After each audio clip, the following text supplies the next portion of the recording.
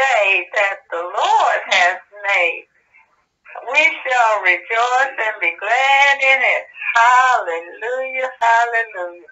To God be the glory for all the good things he's done in our lives. Hallelujah, praise the Lord. Love you. Hey, everybody. Hey, you know what? We're sitting there recently, and I enjoy, and I hope you have enjoyed some of our videos. But I also recognize that many of you have some very, very short time in your life doing different things that, 30 minutes, 20 minutes, sometimes can be a challenge for you.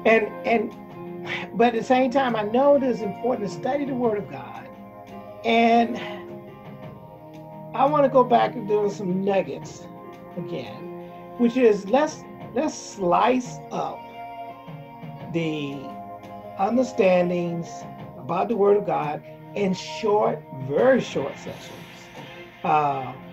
to just get understanding of what the Word is and how it needs to apply in our life, and understand that it's a challenge. Life is a challenge. But one of the things is, let's go into understanding the definition of faith on our quick nugget here. And I guarantee you, there's a quick nugget. You'll be able to, you might even be able to blink and it'll be over with. But let's go try to do these little nuggets with educational purpose. So where we take maybe a scripture or two and let's break that down. And then we just keep building on our knowledge and understanding the Word of God. So for this nugget, I just want you to understand that the Bible said that the just shall live by faith. Now, the scripture in Hebrew 11, for some of you, I talk to some people, and a lot of people don't know the scriptures. And that's one of the challenges we need to work on, is knowing the scriptures, right? And people are going to need to take one bite at a time sometimes. So we'll do it that way. And just understand, when I say faith, faith is not about your religion. I don't care about what denomination. I don't even care about if you're some type of other religion or denomination. I just wanted to understand that the Bible said, the Christian Bible and the Hebrew Bible said that the just shall live by faith. The scripture in there in the New Testament said, now faith is the substance of things hoped for, the evidence of things not seen. Think about that. We're supposed to live in hope of things that does not appear. And the Bible is very clear. Why hope for something that does appear? You're hoping for something that you're expecting, desiring, and want to happen in your life. We don't live our life hoping bad, right?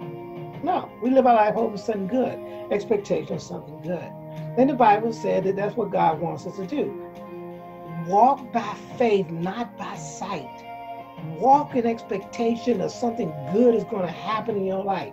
Despite what you see, despite what is presented before you, focus on what you have a desire and goal for.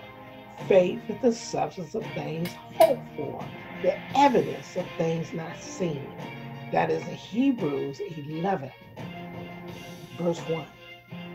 And verse 6 said, and without faith it's impossible to please him.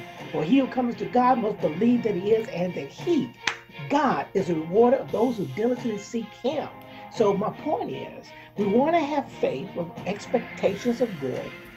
And then we want to have a source of that expectation, which is God Almighty. Now, you can have, many of us, and those who don't believe in God, then I guess you're going to have faith in yourself. And the only problem I know about faith in myself is it's limited. But I also know that faith in other people are limited.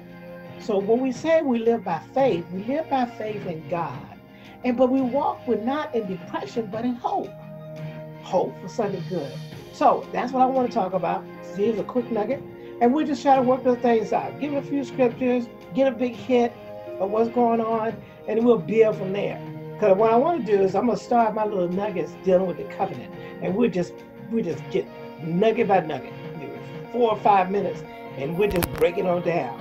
But you know what? I bet you don't have time to listen to those, and we do learn at the same time. So we got time. Let's learn. Amen. All right. I hope you enjoy this short nugget video, and we'll continue to try those and see how they work out. Okay. And I still will continue my other videos, but we'll work on these. These are called short nuggets. Amen. God bless you, and we'll see you next time. Bye bye.